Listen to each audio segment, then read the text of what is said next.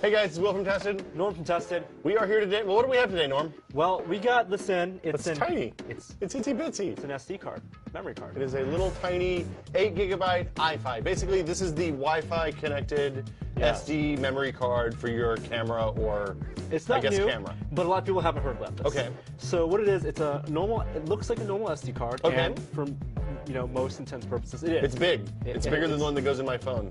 Well, it's not micro. It's SD for cameras.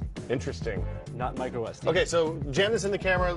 How does it work? Do you have to set it up with Wi-Fi access points and stuff like that in advance? So actually, what you have to do before is you have to plug it. It comes with a memory card reader. You don't have to use a memory card reader. It'll work with any memory. Like your laptop has a slot. It'll just plug it into your MacBook. I have a slot. You want me to let's plug it in? and set up. The point of this is that once it's in your camera, once you have it set up into your camera, you can take pictures, and your pictures can automatically upload to your computer, or to Flickr, Photo Bucket, or an FTP when you're connected to Wi-Fi, Wi-Fi BGN. Okay, so iPhoto popped up obviously when I first plugged it in. Yep, because it's a memory card. But I already installed the app. The app was on the SD card, which was convenient. I thought. And it's an app that runs Adobe Air. Okay. Adobe Air app, so it's pretty fast. But you set up Wi-Fi networks. Okay. So right now we have it set up to our Whiskey. network. Yeah, Whiskey. so our normal Wi-Fi account. This model of the iFi also includes a full-year subscription to AT&T mobile broadband. Oh, so anytime you're in McDonald's or Starbucks or whatever. When you're in Starbucks and there's AT&T, it will automatically sync there. Okay, I like that. What else do we have? You set that up. There's also new in this model is a new transfer mode. It's called Endless Transfer. So even though the card is 8 gigabytes, you can have it automatically delete pictures from the card when the card gets too full. So, but where does it upload? Does it upload them to my computer it uploads to your computer based on the app. Okay. But you can also set up accounts. So I think right now you can have it set up to both your computer, a local directory, but you can also have it set up to Flickr. Oh, okay, so this is already set up to go to your PC so over it's going the to other side of the room. go to my PC. I'm not going to change that. It's actually not going from the card directly to the PC. It's going from the card to Wi-Fi to the iFi servers, and from the iFi servers downloading to your app. Oh, back to the PC. Okay, that's so kind of weird. Magic. But it'll also go straight from iFi servers to Flickr, Picasa, it's Flickr, or any YouTube, other number. Okay. and even FTPs. Okay, cool. So I have it set up to upload to my Flickr account, which conveniently I have in this other window. So we'll be able to see when new photos come in, theoretically. Okay, let me eject the card. If you'll reach down there and grab it, it's just dangling out the side. Okay. Give me half a sec. Let me eject it properly. I don't want it to be angry with me. You're putting the card in the camera right now. This is just a Sony kind of mid-range SLR-ish thing. It's a micro four thirds camera. Okay, micro four thirds. Not a camera guy, in case you didn't guess. All right, so I'm going to take a picture. Taking a picture of something off camera, it's going to be a big mystery to everyone. Hopefully this isn't going to take like 8 minutes to come over here. It's processing. It's saved on the camera. As long as the camera's on, it'll power the card, it'll power the Wi-Fi. Okay. It'll automatically find a network that you've synced up. And we're on a pretty fast Wi-Fi network. It does support B, G, and N. We're on a wireless G network. Okay. And we'll see how long it takes for it to upload. When I did a test earlier, it actually took a little while. It wasn't instantaneous. Oh, so it's not like we're going to have to right clock now, wipe and come back? I mean, this is a pretty nice camera. It depends on the size of the image. I think these pictures are actually like 16 megabytes.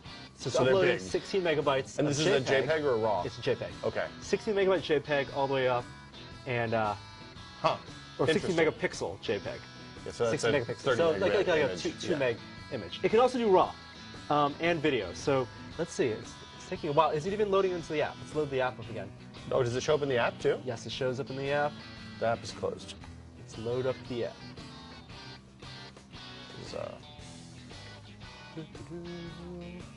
I'm gonna take a bunch of pictures. Oh, wait, there it goes. Whoa. It's there. Whoa, I can automatically update my Let me take another picture. Hi.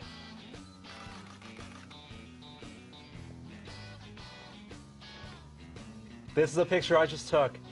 And let's see how long it takes for the other picture. Will it just pop up? It should just pop up. It's push. Cool, let's see if it's over here yet.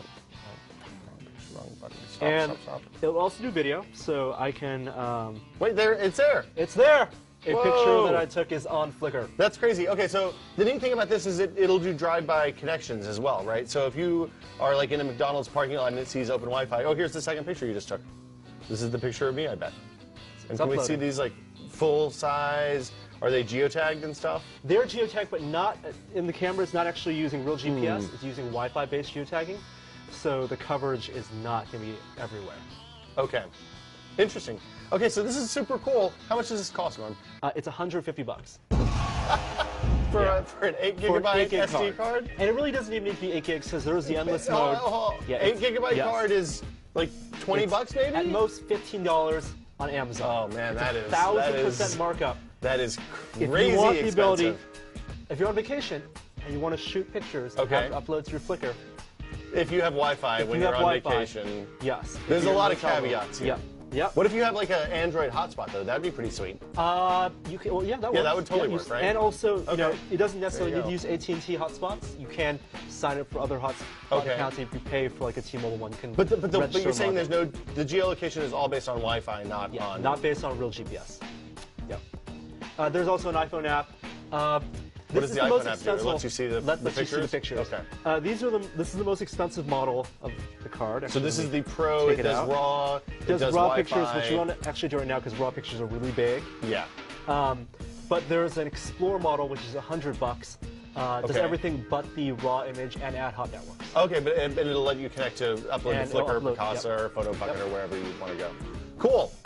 So that's it. That's the i5. So do you like this thing or not so much? I like it. I wouldn't pay for the $150 version if I travel a lot. If I had a nice DSLR with SD and compact flash card, which some cameras do. Okay. I would get the 8 GB.